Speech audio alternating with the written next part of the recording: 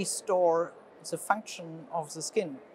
In adult skin, there is scarring, unfortunately, and you know that the appendages like hair and eccrine and apocrine glands cannot be regenerated, and there is still a visible scar. So the dream of dermatologists and people from plastic surgery is to reduce scar formation.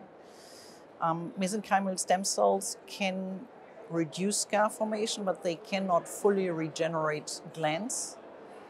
And before I would like to refer to it, just let me run you through the sequential events, cellular events, which happen through the different wound phases.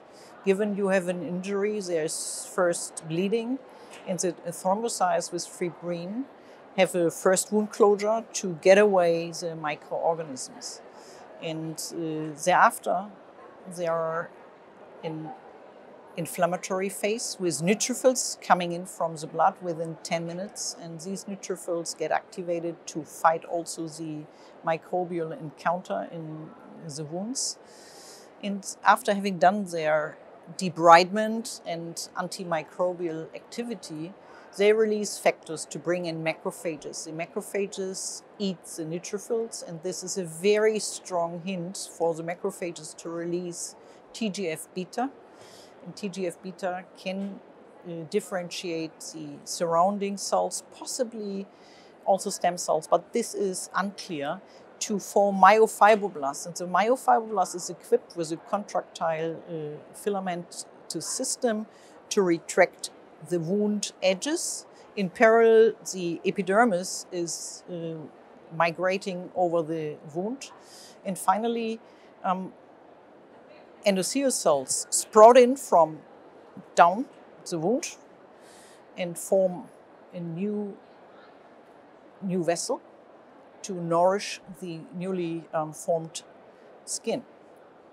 So how does the mesenchymal stromal or mesenchymal stem cells, if you have a real completely defined cells, I still believe you can say mesenchymal stem cell, if you inject those ABCD5 cells into the wounds or other mesenchymal stromal cells, what they do is they sense, is that a normal wound, just an injury without iron overload, and then they adapt their response. They try to reduce the inflammation, they try to reduce the release of TNF-alpha. In normal wounds, they do it with TSG6. This is an anti-TNF-alpha 6 gene.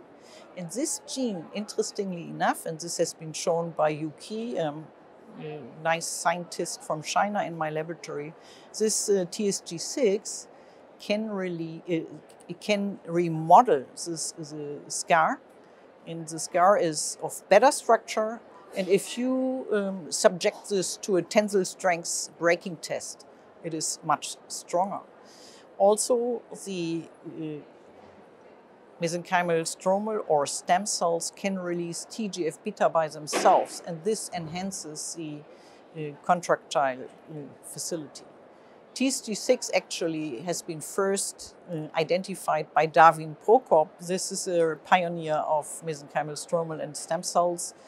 And he has shown, I just mentioned it because it's interesting also for dermatologists, if he injected intravenously mesenchymal stromal cells, then they are all caught by the lung, and still he could regenerate the heart or the myocardial heart infarctions in mice, and he identified TSG6. So what we did, we transferred it in acute wounds to the skin, and the scars are much reduced.